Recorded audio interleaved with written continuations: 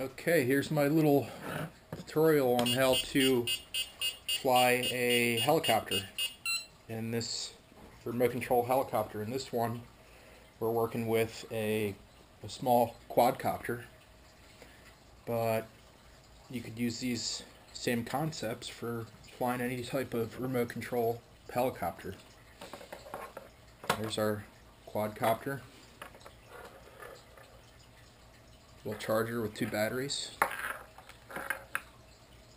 and you can see on the quadcopter these little orange props are is the front of the aircraft. Now, in this instance, we're working with a Mode 2 controller. So all you need to know for a Mode 2 is this: your throttle up and down, your rudder left and right, which will make the aircraft go like that, or yaw. The throttle is going to make it go up and down. And your other stick here is where you do most of your controls. It's going to make you tilt forward, tilt back, back up, roll left, roll right. Now, for this helicopter here, we actually have a couple of buttons here too. I don't know if you can see that there, but you have, this will change your rates. So that's 20% rates, 40, 60, and 100% your stunt mode. And it's chirping at me because that's your most extreme control throw.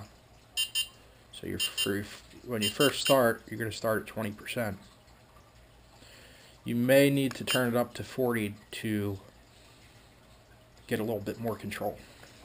That's your rates. So that's the basics. And let me just show you on this particular helicopter. You're going to put your battery in like this. Slides in the little slot there. And then you're going to plug in here, and you can see you have red to red, black to black, your positive and your negative. Now on mine, it's these little pins here are starting to bend down a little bit, so when you go to plug it in, just keep aware of that, and you don't want those. You want to make sure you get those plug in there correctly. All right.